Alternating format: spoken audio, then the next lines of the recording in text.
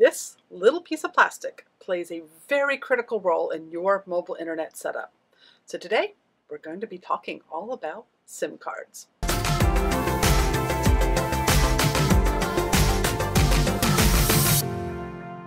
Hi there, I'm Cherie with the Mobile Internet Resource Center, and this little piece of plastic is otherwise known as a SIM card. SIM stands for Subscriber Identity Module.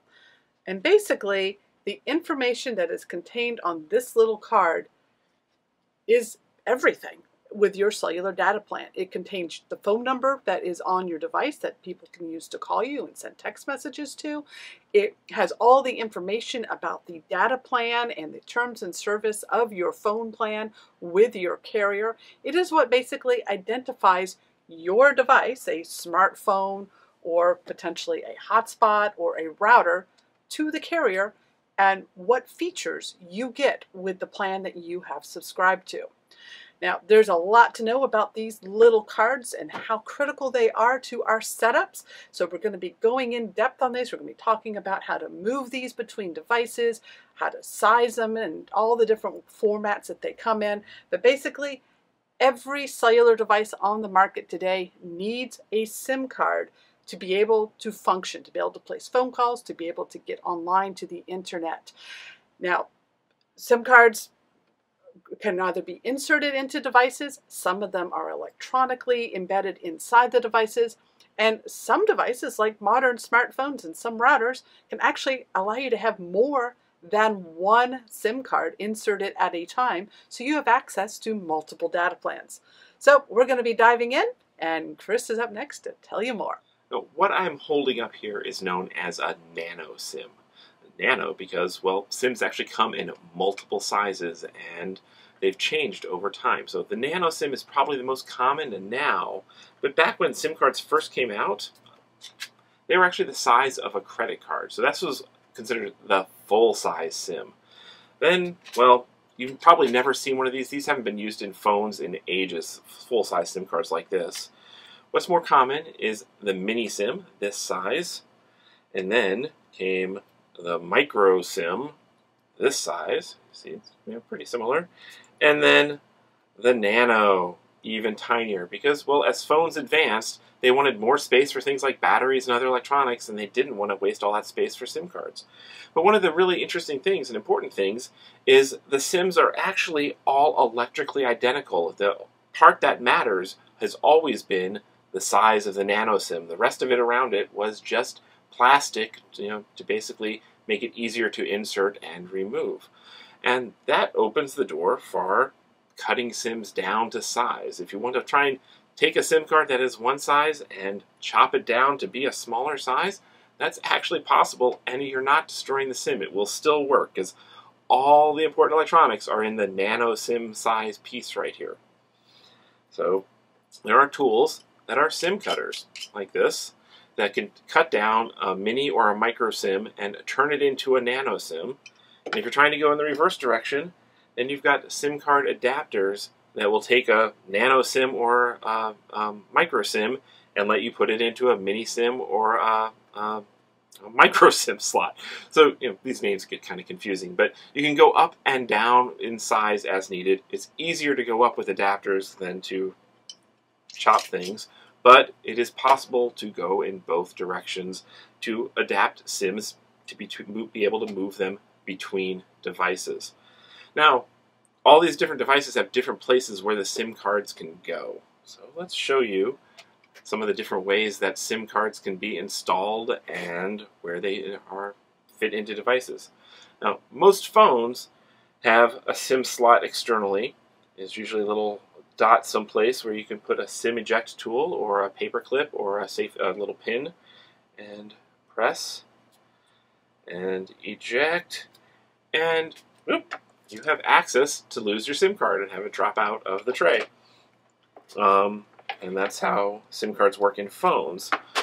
Hotspots and stuff often have the SIM cards hidden underneath the battery, and the ways that they go in and out often vary. So here's a Verizon 8800, and the SIM card is in a little tray under the battery here, and This is a Nano SIM. You have to look for the little tab to put it in the right orientation, contact side down, and you just slide it in until it fits into place. And then to get it out, you just slide it out in reverse. And sometimes it's helpful to either use a SIM eject tool or something just to gently help slide something out if your fingernails aren't able to do the job.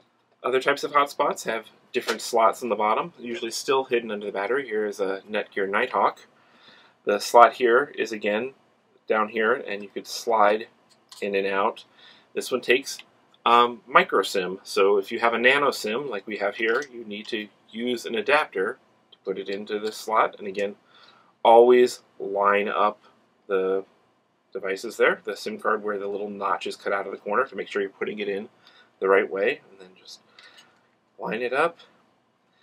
And never force it, because you don't want to bend the pins that are making the contact on the SIM.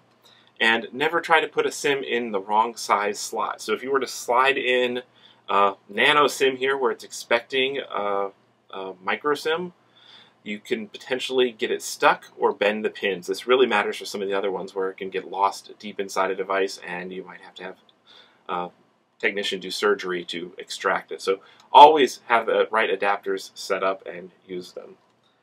Other types of devices, like here's a Netgear Orbi router, make it really easy to get to the SIM slot. It's right externally, it's spring-loaded. You just line up the little tab, push it in, and it kind of clicks in place, and to eject it, you push it again, and the spring pops it out. Super easy when it's exposed and external like that.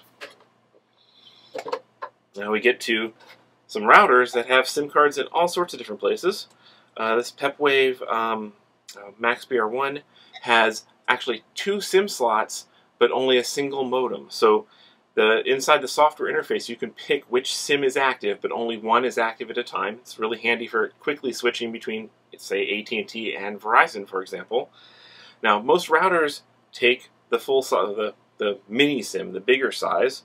So you would use an adapter, put the SIM into the adapter. This is a micro SIM going into a mini SIM adapter, and orient it into the slot and push it in. And you'll see this was kind of tough to slide in place because this particular adapter kind of makes things thick. That's why I keep some needleless pliers on hand, because even though it's spring-loaded, sometimes it gets a little stuck and you've got to extract them. And that'd be a case for using a different adapter that doesn't add any extra width. So that adapter got a little extra back plastic to it. Not so good here.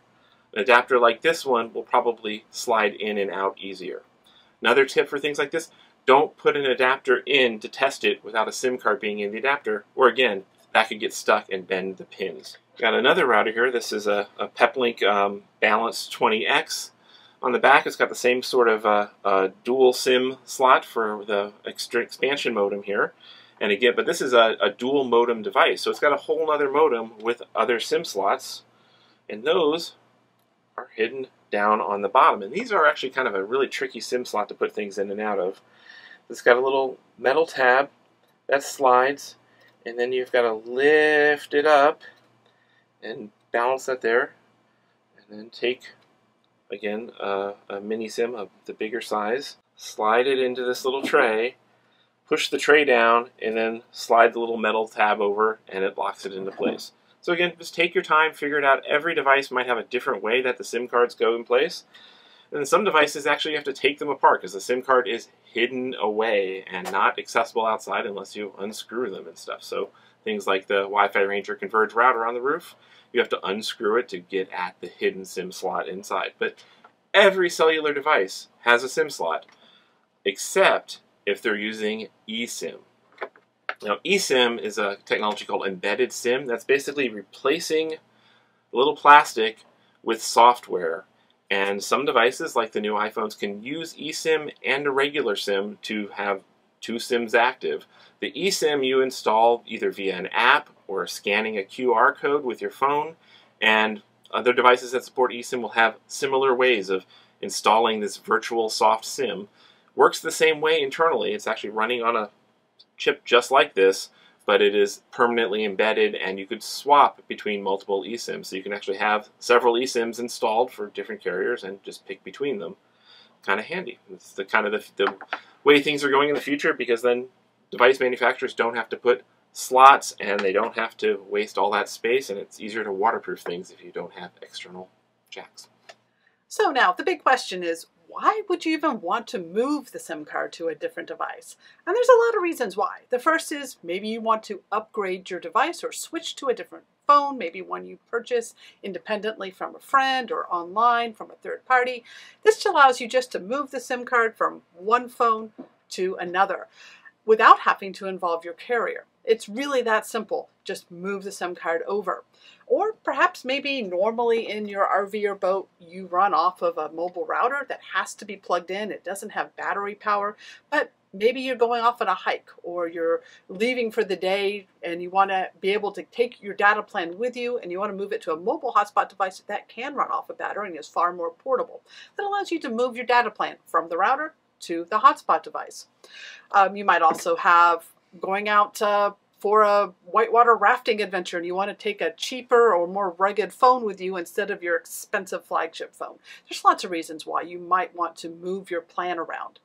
But you do need to check in with your carrier and your plan to make sure that you are authorized to move that SIM card to a different device.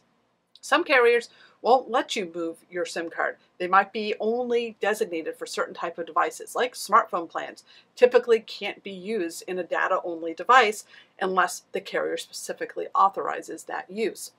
Also, they might have a specific type of device that plan is designed for, like a connected car plan can only work on connected car devices. So if you move the SIM card, the plan might not work or be legit or within terms of service. So be sure to check in with your carrier on that. Some of them might even lock it to the specific IMEI number, that's the serial number of the device, and you actually have to contact the carrier if you want to move that SIM card to a different device so they can update your account.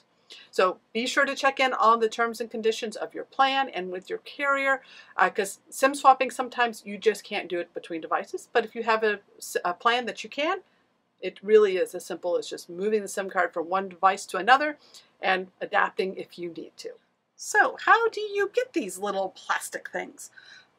A lot of the carriers, when you subscribe to a new plan, they're either going to send you one or they're going to activate it right in the store when you sign up for the plan.